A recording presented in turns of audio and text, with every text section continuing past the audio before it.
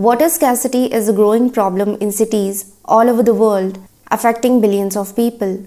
According to the UN World Water Development Report 2023, up to 3 billion people may face water shortages for at least 1 month per year, indicating a looming global water crisis.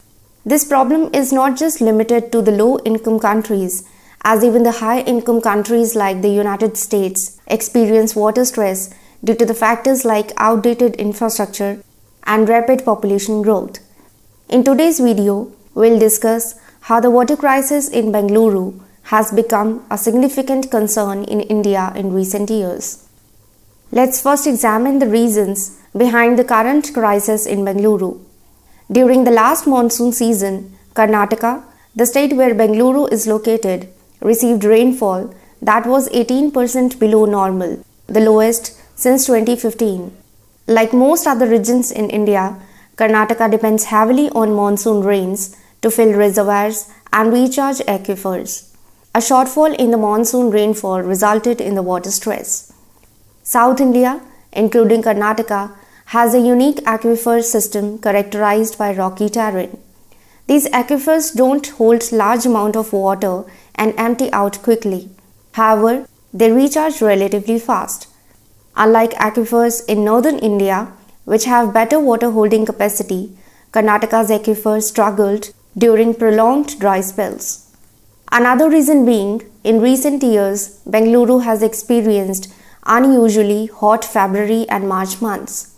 Human-induced climate change has contributed to altered weather patterns affecting rainfall distribution. Water levels are critically low, particularly in poorer areas, resulting in high cost and dwindling supplies. So addressing the water crisis in Bengaluru requires a collaborative effort and a combination of strategies. Let's explore some potential solutions here. Rainwater harvesting could have a significant impact on the freshwater needs of the city. By capturing the rainwater, Bengaluru can supplement its water supply during the monsoon season. However, there are several challenges to implementing it, including urban density and space constraints, lack of awareness and participation, seasonal variability, legal and regulatory hurdles, cost and affordability. Bengaluru's historical lakes, which were originally constructed for irrigation and livestock, have lost their significance due to the urbanization.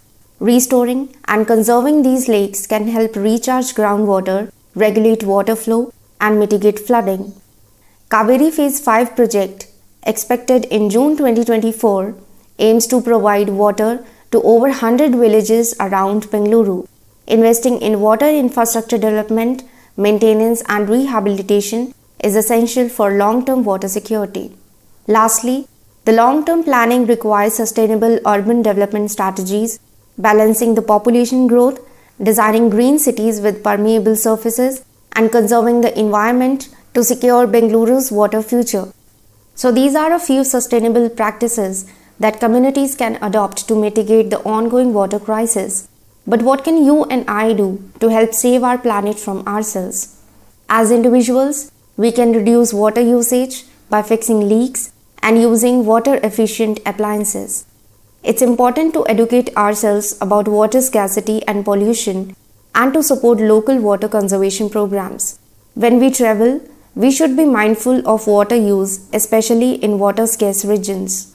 So to summarize, a combination of scientific research, community engagement, and sustainable practices can help mitigate the global water crisis.